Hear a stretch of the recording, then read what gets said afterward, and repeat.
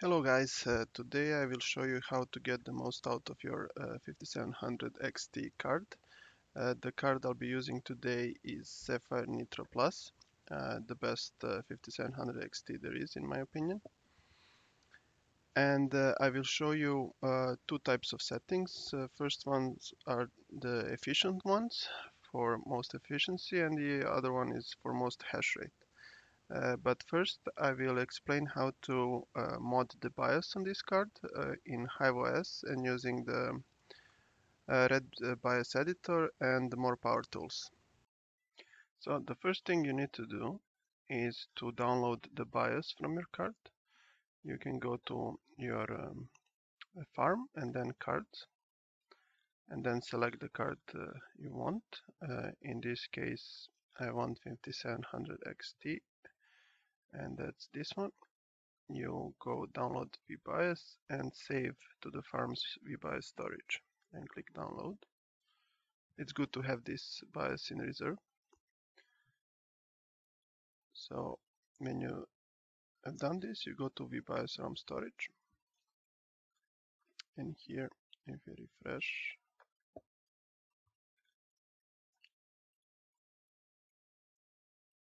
and go to VBIOS storage room, we can see that we have this BIOS here, and we go download. You can pick any place where you want to save it. Let's put like SD.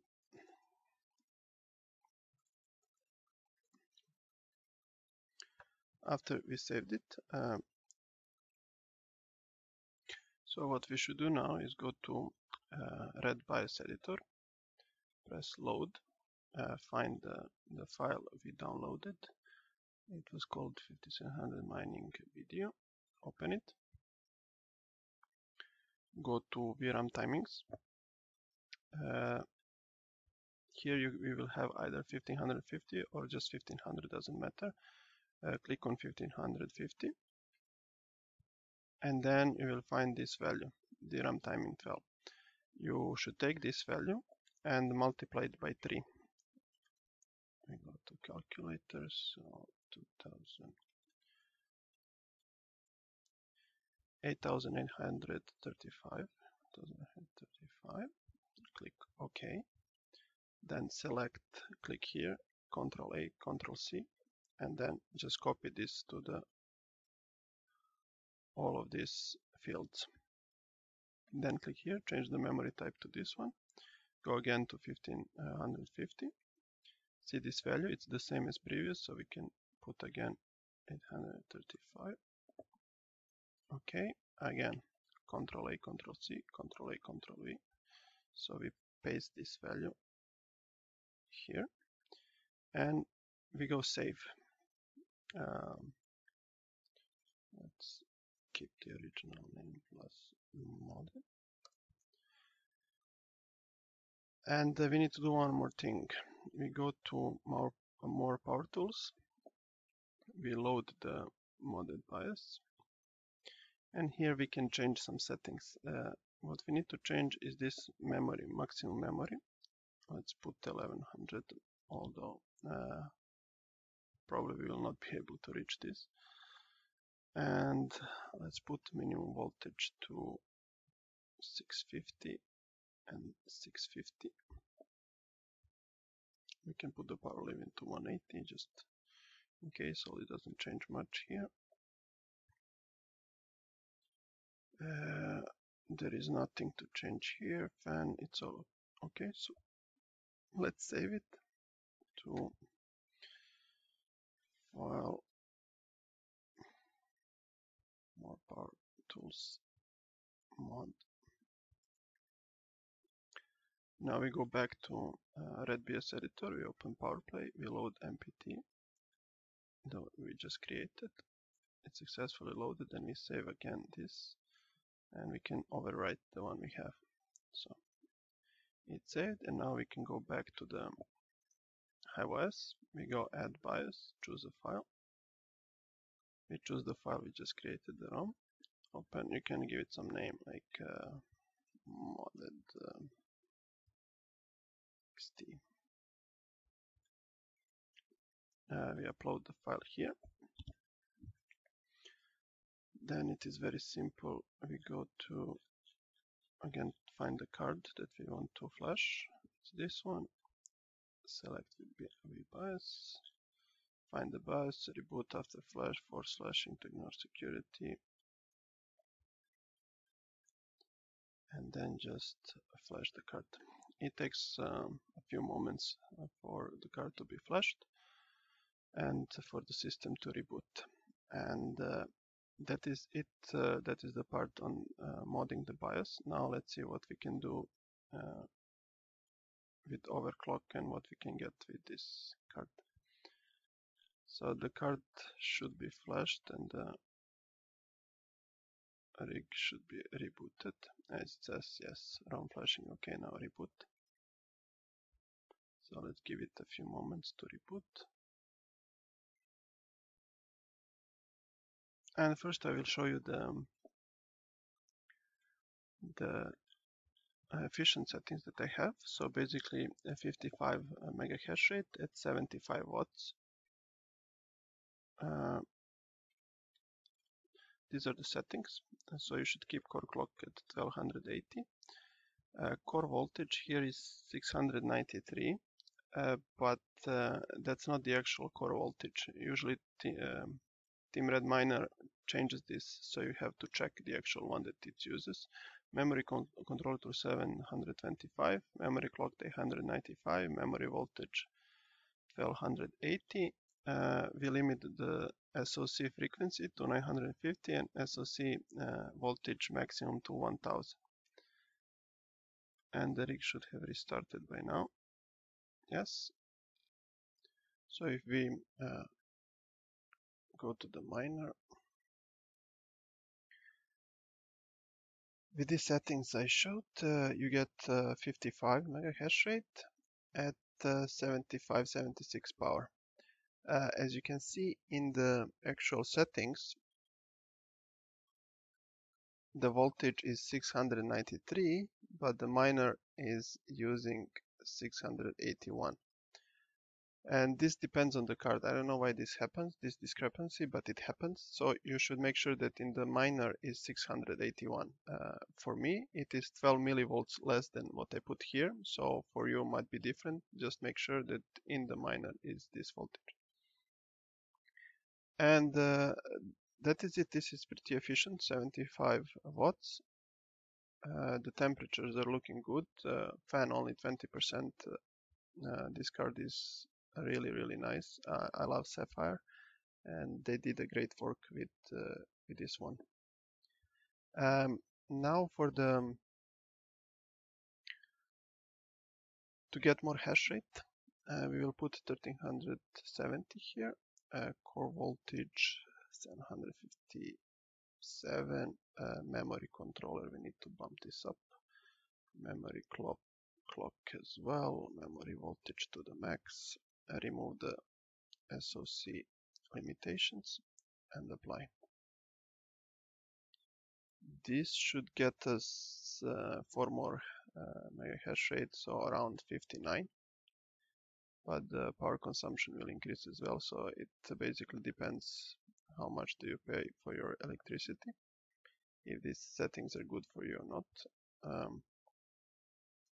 So yeah, we are around 94 watts, so 20 more watts, and as we can see, the hash rate is going up.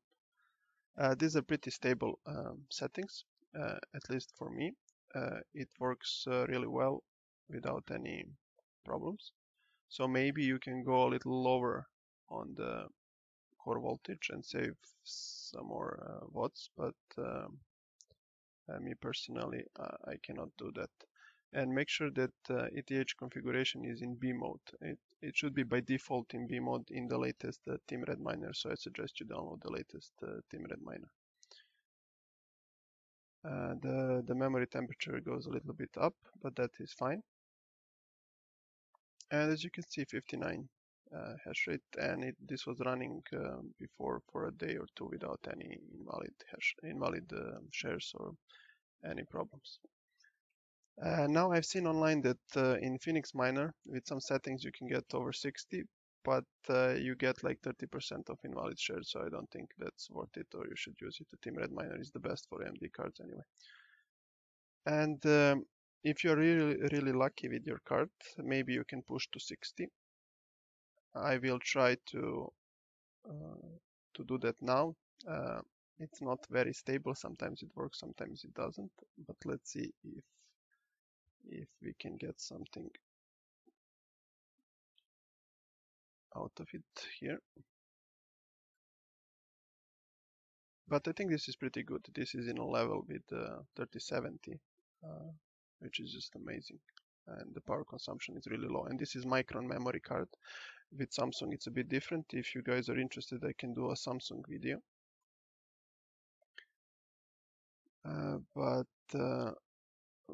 Samsung is not that common in these cards. It's usually Micron memory. So it's increasing. It's 59.24, 25. Not that much. Let's push this thing. Oops, that would be too much. Let's see if we can reach 60. But anyway, I've seen some Micron cards, and I have some of them myself that have the higher power consumption, at least the one that is shown in the software. And I ordered some hardware devices to actually measure the consumption of each card individually and the riser. And I will make a video about it to determine how much is the actual consumption of the card, and if these software values are good indicator or not. We get a little bit more. It doesn't seem to be that much. I guess that these higher clocks require more core clock. Let's put 1500 here. This will draw a lot of power, but let's see if we can make it work.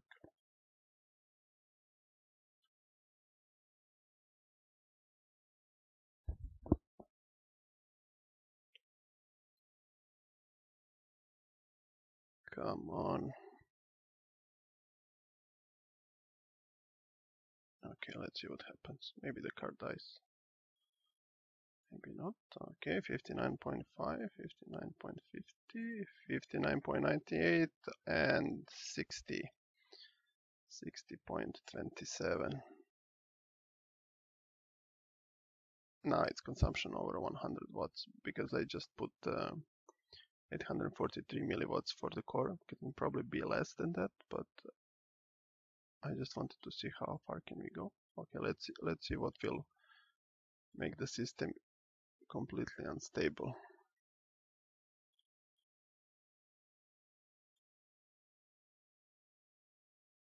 Can we reach 61? And remember, this is Team Red Miner, not Phoenix Miner. So what you see here is what you will get in the pool, more or less. Let's see, 990.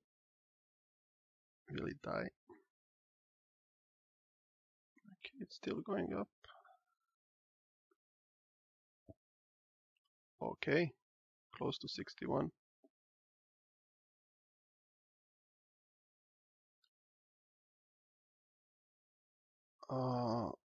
Let's see if I can get even 1000.